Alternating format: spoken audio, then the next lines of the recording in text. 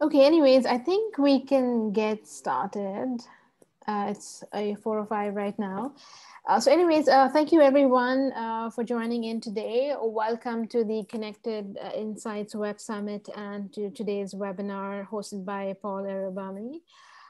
There's going to be a lot of value packed into today's session, so make the most of it by engaging with our speaker today.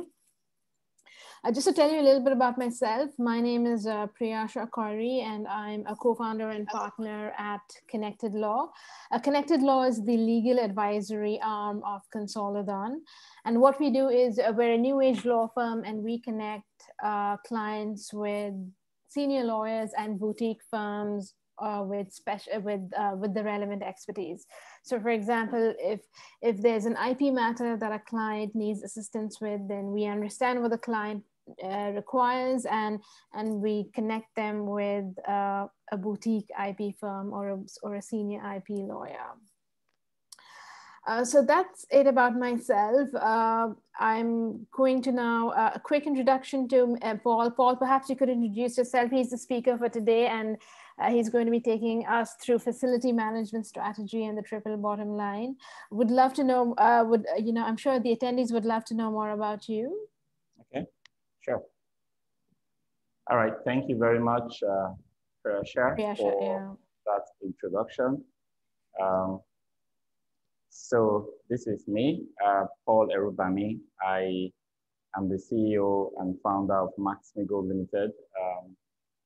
Max-Migold is a facility management organization providing advisory services and technology for the built environment. My experience is over 20 years. Started out as an architect and then had a master's degree in industrial engineering and operations management to solidify my process efficiencies and management capabilities. I'm also certified and chartered with RICS, that's the Royal Institution of Chartered Surveyors, the International Facility Management Association, and the Institute of Workplace and Facility Management in the UK. I have quite some experience working across multinational organizations across the world. Spent a lot of my time in Nigeria, and now retired from self-employment and been running Max-Migold for the last 6 years.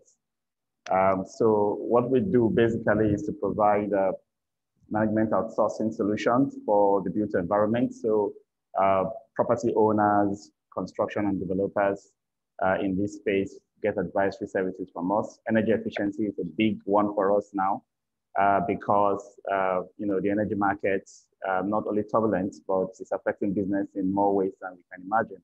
So we have IoT-based monitoring and analytics solutions for energy efficiency.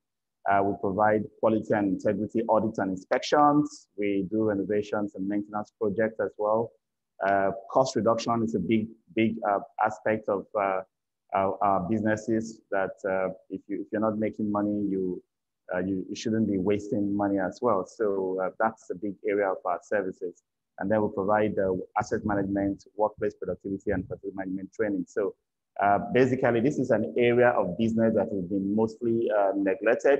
Many businesses don't, kind of acquire the body of knowledge to train their people on facility management, and they bleed through there. And part of the reason why we're doing this webinar today.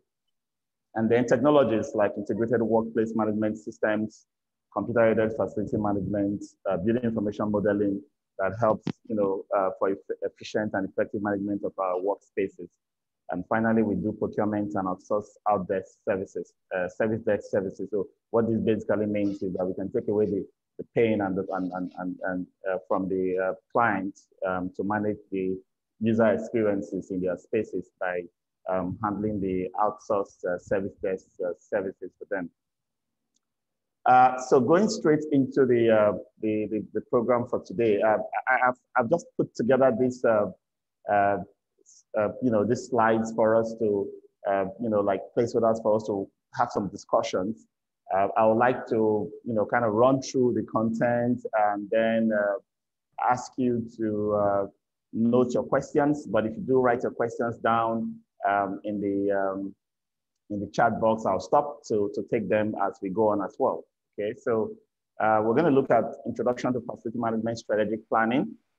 We're going to look at the big picture view of corporate strategy and how facility management strategic planning affects corporate strategy.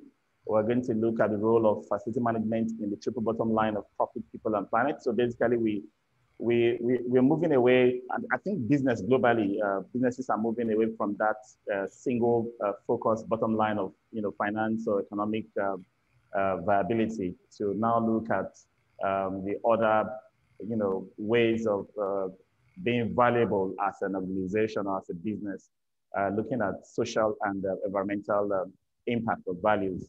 We'll look at how facility management contributes to those bottom lines, all three.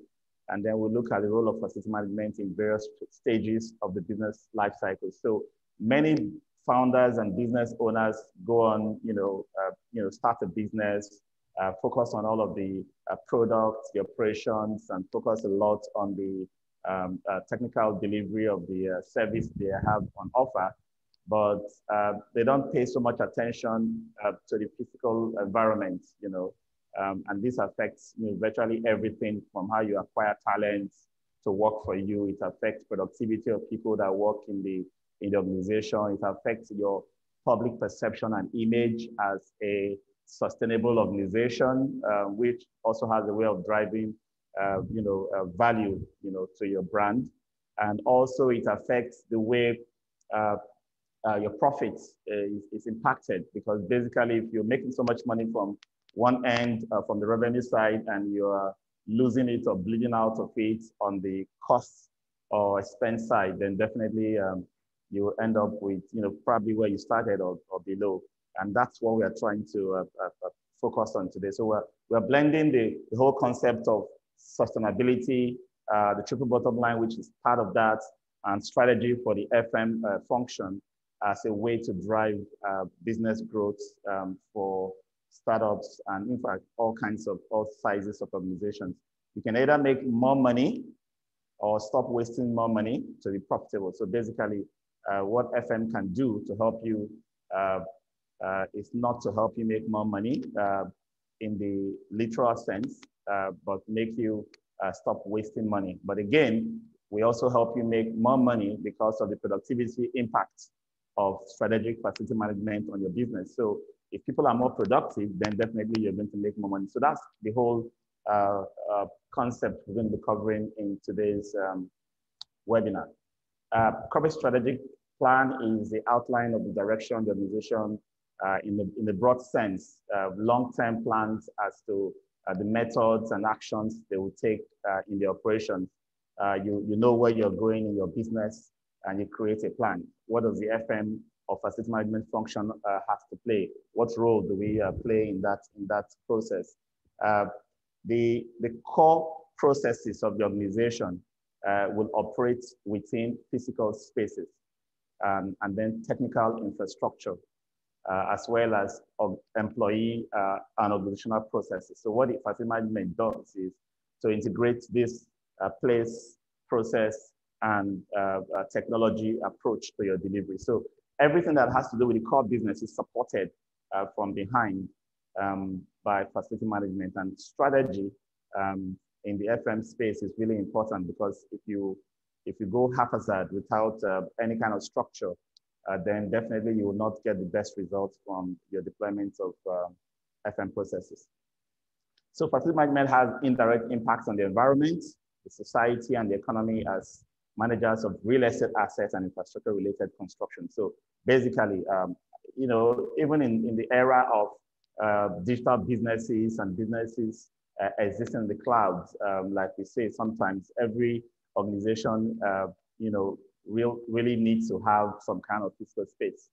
Even if you're in the cloud, the servers are based somewhere and they are consuming electricity somewhere. There's energy being consumed, and there are people actually maintaining those servers. So basically, facility management there's no organization that is not going to benefit from deploying facility management processes or systems.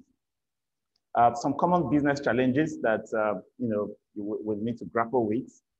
Profitability is the first big aspect of it, and the profitability equation is it's pretty simple.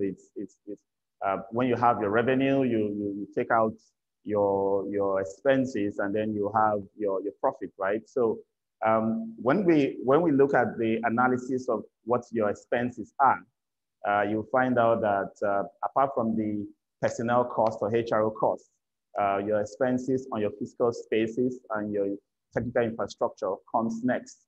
And this is a very significant area. If that expense is not controlled, is not optimized for value, then of course your profitability is going to be affected. And then as we mature in our organizations, become bigger, organization goes through several stages in their life cycle. Assets begin to age, there's degradation, there's deterioration, and without facility management in place, you will definitely suffer a lot of production losses. And then escalating cost of utilities. It used to be taken almost for granted that that's just one of the expense line items, right? Utilities, energy costs, and so on and so forth. But the reality now is that you're beginning to see how those energy costs and utility expenses are piling up to affect organizations' profitability. And then increasing legislative squeeze and changing standards due to stakeholder sophistication. Clients, businesses, stakeholders in the built environment and in business generally are becoming more sophisticated. And as such, you need to strategize more on how to give people better user experiences when they come, when they experience your spaces, for example, malls or offices. Otherwise, you'll be perceived as not being a high quality environment, and you could lose business due to such perceptions. So the traditional emphasis on financial or economic bottom line approaches, such as waste reduction and improving energy efficiency, is no longer sufficient in combating these challenges. And so that's why we are looking at it from the standpoint of the triple bottom line. But the first thing we need to just establish is the whole strategy framework. Every organization is set up because of a certain customer segment. So the organization set up its own strategy based on its understanding of its customers at the strategic purpose level, and then create a strategic planning level that includes some set of mission, vision, values, culture, and objectives, which the facility management organization aligns with to create portfolio strategies and master plans that will help to kind of provide the resources to support the core business. And for most organizations, you need to now really operate facilities. You need to operate the spaces, you need to maintain, you need to have budgets and design and construction. All of these things cannot be done, just in a disorganized way. And so there must be a clear alignment between the facility management function, the strategy at the FM level, with that of the entire organization. Otherwise, everything we do in terms of budgets for facilities and properties and design and construction projects, operations and maintenance will all go wrong, basically. We could spend too much. We could provide spaces and services that will not meet the needs of the users. We could be impacting the environment negatively. We could be impacting people's well-being negatively, and without even knowing what is going amiss, basically.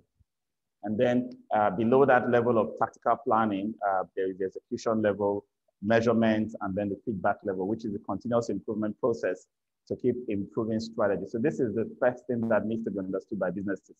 And this is really missing in most of our businesses. We set up the organizational strategy, and then we don't involve people who are managing our physical spaces with that strategy. We don't inform them, we don't train them, we don't educate them, we don't create some kind of alignment between our physical workspaces and the strategy of the entire organization. So they do things just the way they want or the way they like, which will not be as effective as we hoped. So the organization strategic plan is the first or the second level there after the customer's level. And this strategic plan needs to include, and these are information that needs to be made available to the people, the teams, managing the physical workspace and technical infrastructure of the organization. What's our financial position and direction? What's our current situation with market share and profitability? And how are we doing with this going forward in terms of our projections? current and upcoming competitors, current business model and plans for changing the business model if there is any, or how that business model is going to be tweaked, plan projects, plan direction over 3 to 5 years, strategic objectives, goals, and means to achieve them. These are information that normally stays with the C-suite, that stays with the executives, and they just know exactly what the business is going to head, the direction the business is going to head towards. But this information is not shared with people who manage the physical workplace. If that is done, then we can now challenge the teams managing the physical workspace to have the strategic planning, 2 to 5 years plan encompassing the entire portfolio of the owned or leased space. It sets strategic facility goals based on the organization's strategic business objectives. That's the whole idea. If I'm going to set up facility management strategy, it has to be aligned. And for it to be aligned, I must have information of corporate strategy. That's the only way I can create FM strategies that will provide that kind of alignment. And the process starts from understanding the organization's mission, vision, values, and goals, financial performance, customer knowledge, internal business processes, and learning and growth, analytics techniques such as SWOT, scan, scenario planning, and other techniques are used for analyzing what that data will acquired from understanding the business, and then creating plans to help meet the organization's long-term needs. In essence, the facility management function or the strategy is to have, be ahead of the curve all the time. So if the mission is moving in a particular direction, have FM strategy and systems in place to ensure that we can continue to act in ways that the business will not be frustrated or be hampered in its progress. So looking at sustainability of services, facility management strategy is supposed to be based on a sustainable business process model, where there are economic considerations, there are social considerations, and then there are environmental considerations. By way of definition, the ability to meet the needs of the present without compromising the ability of the future generations to meet their own needs is the general definition of sustainability that was adopted since 1987. And to break that down to the context of what we are discussing, I would say we need to protect and secure the functionality of the components of the ecosystem for the present and future generations. And for FMs, it's a process of integrating people, place, and businesses so that the organization can optimize economic, environmental, and social benefits of sustainability. In essence, we are not going to run the business without and just thinking about profit. We're going to think about our image. We're going to think about our impact to the environment and on people that both work for the organization and the communities that the organization serves and the world at large. So from the standpoint of facility management, we look at the inputs, the processes, and the outputs of sustainability facility management as a strategic framework for supporting the organization. The inputs into the facility management strategy from a sustainability standpoint are energy. We consume energy for all of our operations. Energy is a big part of what we do. In fact, if your business is growing, the expectation is that you'll be consuming more energy.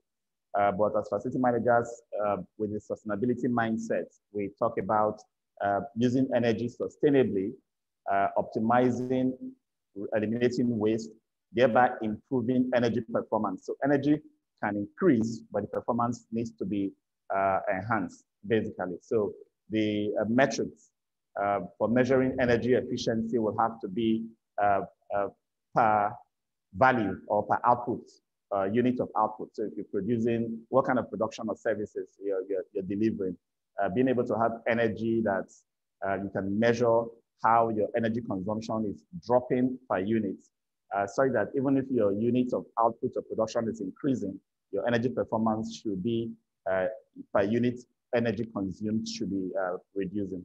Same thing with water. Water is a finite resource, especially potable water and water we use for most of our industrial processes, and then materials and resources. We need to manage them sustainably. And then what do we deliver as facility managers for the workplace? What are the business benefits? workplace management, indoor environmental quality, and quality of services.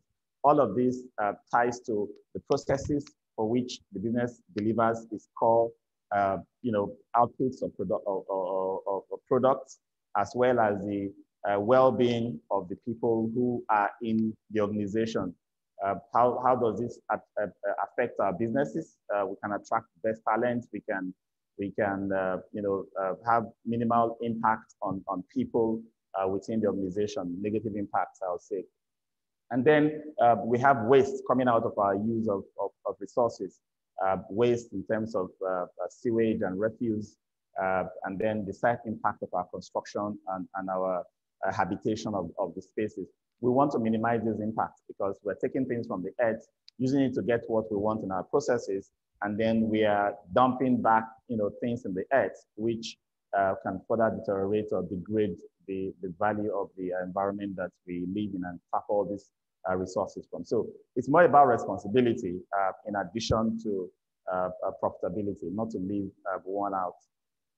So typically, when a business is formed, takes up spaces, many organizations probably don't consider the process, the life cycle of the assets or facilities, because we just see it's already there, we acquire it and we use it. But every space that we occupy, every functional activity done in spaces, we should learn, how we get about our infrastructure.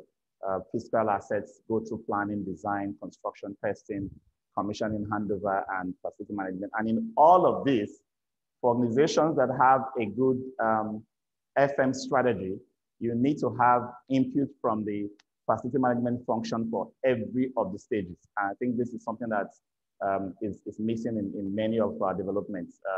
You have nobody putting in mind what the stakeholders and the end users' experience will be during the process of delivering physical infrastructure. So that's why you need people who are managers and experience with users of space to be able to advise you during the development cycle. So typically, why is this important? We call this operational readiness. Why is it important? If you have an asset, you think you've spent so much acquiring it for the business, you hope it will last forever. Of course, nothing lasts forever. Your assets or physical assets will have their life cycle or their end time. But in the first consideration is that your cost of acquisition is actually significantly smaller than the cost of running it or operating it over its life cycle. And that includes the salaries you pay to people who are going to work in that space. And so this particular slide just talks about how small cost of construction and delivery of a project is to its operations, maintenance, and capital renewal cost, just 10% of that over its useful life. And then when compared to the entire productivity and work that's going to take place in that infrastructure is just 2%. So what it means is that if you build or provide infrastructure without considering people who are going to live, who are going to work, who are going to worship or reside in these spaces for the various functions of human life in those spaces, you end up wasting more, through health and well-being deficiencies, productivity losses, and energy and other losses on the 92%, which accounts for salaries of occupants who are going to work in spaces. So basically, we need to be mindful of the kind of emphasis we place on our physical assets when running our business. So we don't end up working so hard to for business development, acquiring customers, getting so much revenue, and losing it in productivity losses and operational losses in the building. So that's the summary of the triple bottom line. 3 bottom lines of social, environmental, and economic. What I want to emphasize is how we manage the intersections between each of these bottom lines. So we ask questions like, is it equitable? When we are trying to compare an economic consideration with a social, for its social impact? Does the social benefits outweigh the cost of the initiative? Is it viable when we are comparing economic and environmental impact as well? Can the solution be implemented with the benefits likely to be realized outweigh the cost of implementation? And then we also ask, is it bearable when considering the intersection between the environment and social? Is this initiative that's producing positive effects from the environmental standpoint having a negative impact on occupant productivity? Okay, so the whole idea here is we need to be conscious that the business does not go under because it's not making money, economic. We need to also be conscious that we're not having a negative perception of our business because of our environmental impact. And of course, we're not impacting people's lives negatively, both those who work in the business and those who are community observers and people, stakeholders outside the business as well. So we look at the impact of sustainable facility management to our businesses. Environmental impact will include resource conservation, reduction of waste, decrease in pollution, and this would affect, not just our perception, but also our profitability as well. So even if we say it's environmental impact, it does have an indirect impact as well on the business profitability. And then we'll talk about social impact, the impact on people generally, occupants, community, and the world, and then the financial impact, which has to do with the cost of ownership, total cost of ownership, operating cost reduction, and return on investment. Every time you have an asset acquired for your business, its initial cost is just one tiny bit, like I've shared in the previous slide. The total cost of ownership is really a bigger picture that we should be focusing on, and as such, not take decisions at the initial stage that will negatively impact the total cost of ownership and our eventual profitability as a business.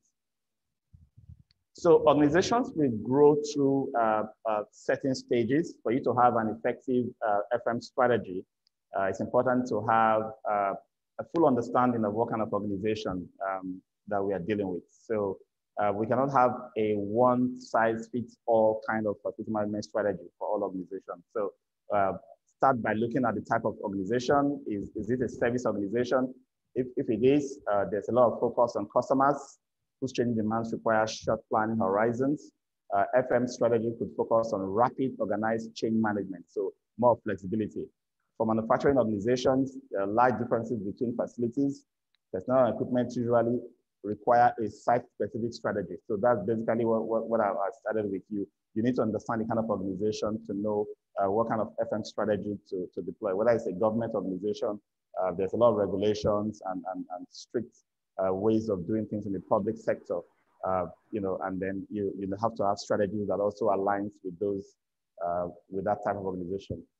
What about competitive strategy? The organization could be just using the Michael Porter,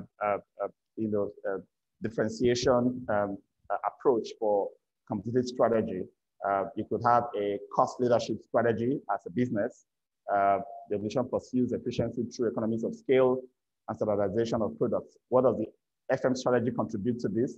Respond by increasing outsourcing and standardization of services. And you have differentiation strategy. The organization charges a premium for actual or perceived uniqueness in the product, process, or service.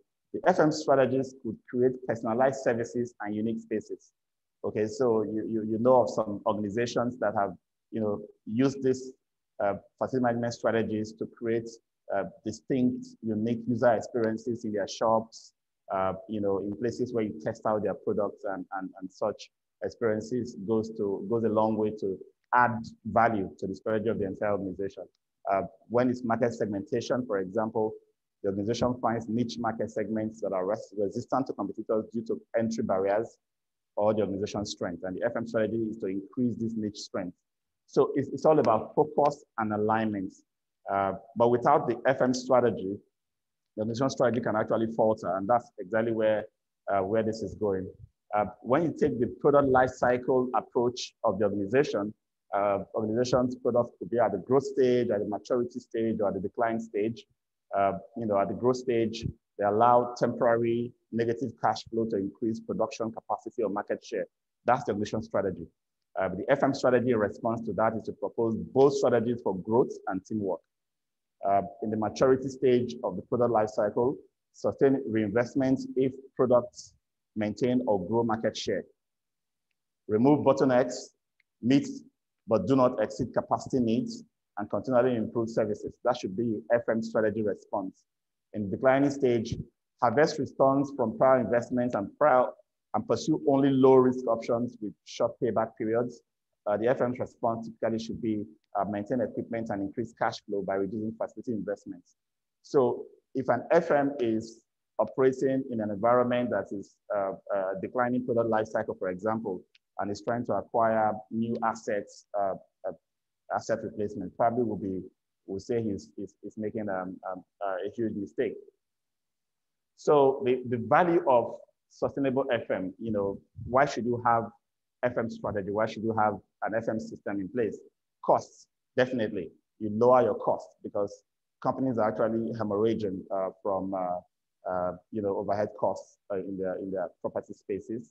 You have a healthier environment. This also leads to more productivity from the workforce, increased comfort, increased indoor air quality, increased productivity, increased asset value, greater market share and value.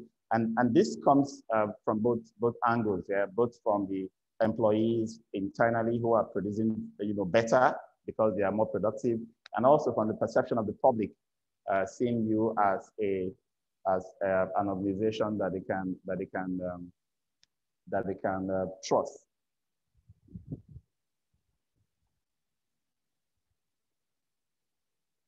Okay, so some of the things I've highlighted in this presentation so far drives to the fact that we need to focus on what brings us value as a business: customer satisfaction, community satisfaction, and employee satisfaction. Just a few examples of how FM strategy can actually add substantial value. Take lighting improvements, for example. It can increase productivity. Productivity gains from heating, ventilation, air conditioning improvements. You also have reduced absenteeism, reduction in sick leave, reduced illnesses, from a healthier environment, as well as reduction in headache if you are able to provide a proper lighting environment for your staff.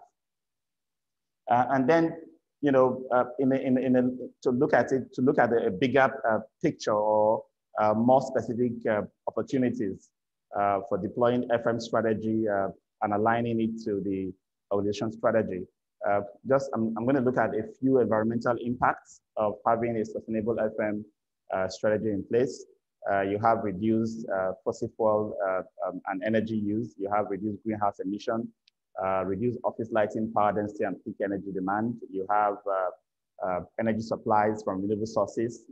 If you begin to look at your energy mixes, because that's part of the thing that sustainable FM strategy would attend to.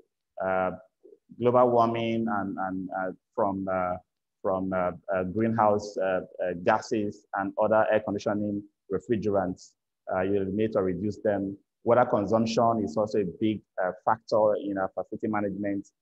We need to also, watch how we use water for hygiene, potable, landscaping, and cooling towers.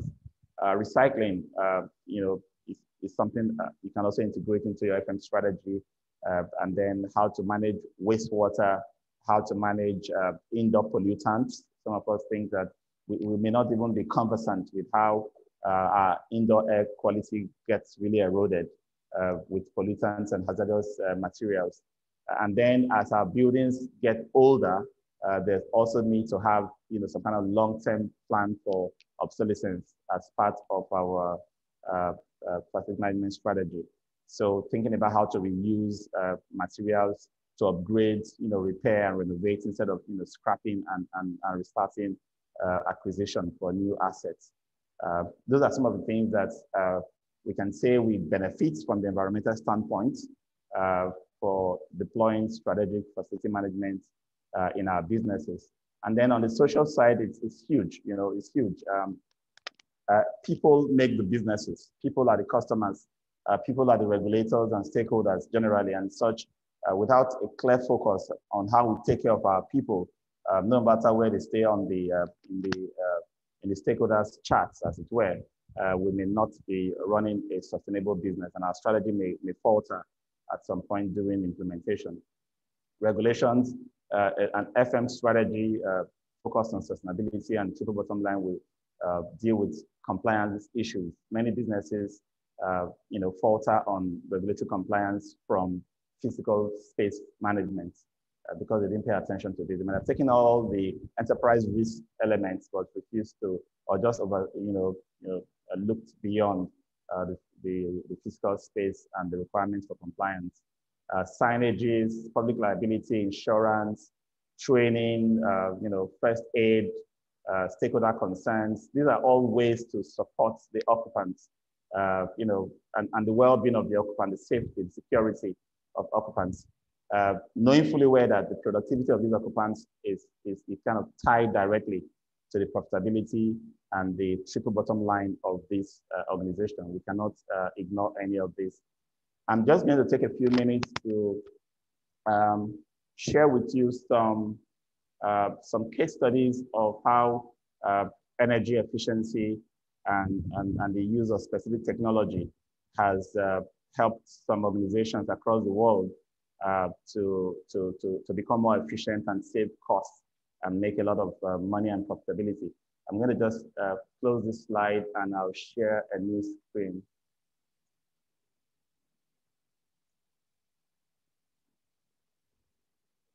Okay.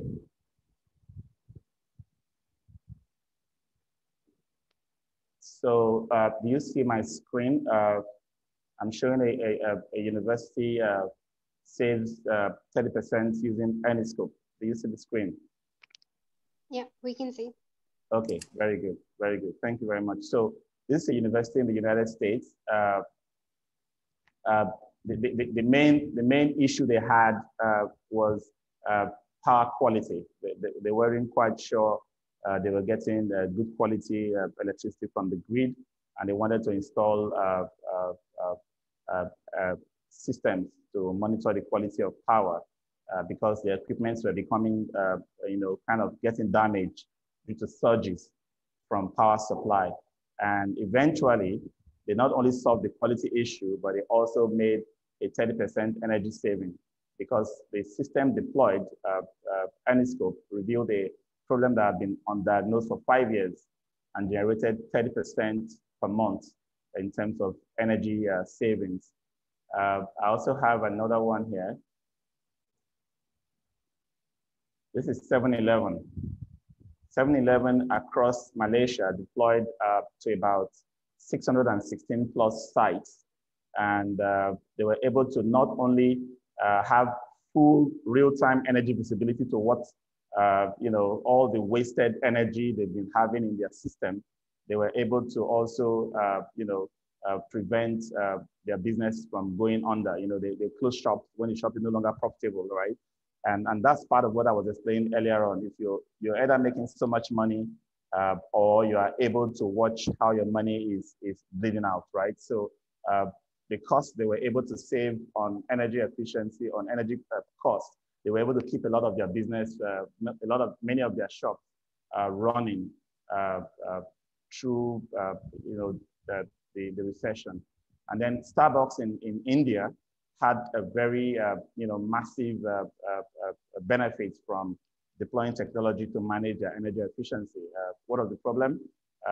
They were suffering from air conditioning units that were being run outside business and operational hours. And if you get your energy bills at the end of the month, it doesn't tell you when individual assets came on and when they went off, right? So you don't have that visibility into what's actually costing you, energy.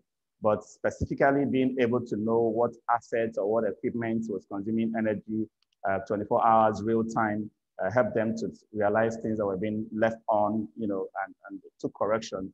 And immediately they found just deploying this solution, were able to get an ROI of 4 months for that project, and so many other case studies. So to conclude my presentation, I would just say, if you have to deploy an FM strategy for your organization, we are available to advise. If you have to deploy energy efficiency solutions, we are available. If you have to improve your user experiences with your building users and you want to attract best talent, you have a vision of what your ambience and your space should look like, and you need some help with that kind of changes to your spaces to get the best talent and improve productivity of your workforce, then definitely we are available for you. So you can contact me, Paul Erubami. My email is paul.erubami@maxmigold.com or paul.erubami@consolidon.com. So I'm part of the Consolidon network, and I think I'm the only network partner in the facility management space. It's a unique position to be in because every organization requires facility management advisory and solutions. And so while there's so much competition in all the other spaces with business support and consulting, I can monopolize the FM solution space for now. So thank you very much. And that's it for my presentation. I would like to take your questions and we can have a discussion to wrap up. Yeah, thank you so much, Paul, for the very insightful presentation. There's a lot that we learned, over the course of the last 40 minutes. If there are any questions, to all the attendees, please feel free to chat them and to type them in the chat box. I mean, we'd love to hear from you.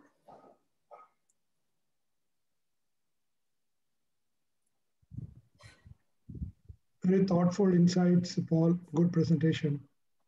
Probably you may have to pull up a slide to just tell the audience, attendees, what are your services, how you can enable some of this. Yep. Because it's not one-time consulting and investment. Probably it has to be continuous, right? Yes. Probably there might be some training solutions, there might be some other solutions which you offer, so they can continue the journey of how to save energy, save cost, and probably create clean environment. Definitely. So basically, our role is to support the core business. So every organization can focus on their core business and allow us support your all of the supporting services, infrastructure, technical infrastructure, physical spaces, everything, including how to optimize your costs relating to these areas, and we drive directly to profitability, and that's the big point for us, because you could be very focused on your core business, trying to make a lot of returns from there, but you could be bleeding out on the other side in terms of your expenses. So let us help control your costs, give you the kind of value that gives your team the kind of productivity that helps to give you optimum results and your stakeholder satisfaction.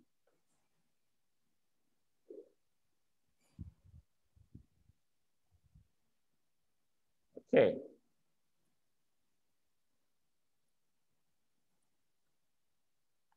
Okay, perfect. I don't think we have any further questions. So, okay, so I think maybe, we've all got your contact details. So I think, note to the attendees is that if you ever want to contact, if you want to contact Paul, you know how to reach him, or reach out to, your contact, any of your contacts at Consolidon as well. And we'd be happy to put you in touch with Paul. Paul, thank you so much for your time, for sharing your insights. I'm sure all the attendees had a very insightful session. We really look forward to engaging with you, in the future, all the attendees as well. So thank you so much for your time. So this concludes the webinar. We look forward to seeing you at some of the other sessions as well. So do check out the Connected Insights website for all the other events at the Connected Insights Web Summit. And we look forward to having you there. Thank you so much, everybody. Everybody could just turn on the video for 1 second. Thanks, Paul. For social media. Sure. We can take a quick photo. Yeah, Paul, if you could just stop screen sharing for a minute, if that's okay. Okay.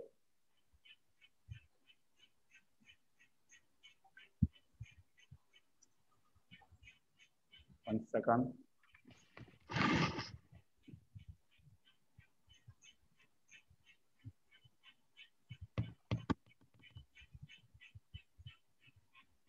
Okay, awesome. We'll just give everybody like a few minutes to turn on their videos, and then we'll take the picture, and then we'll be on our way.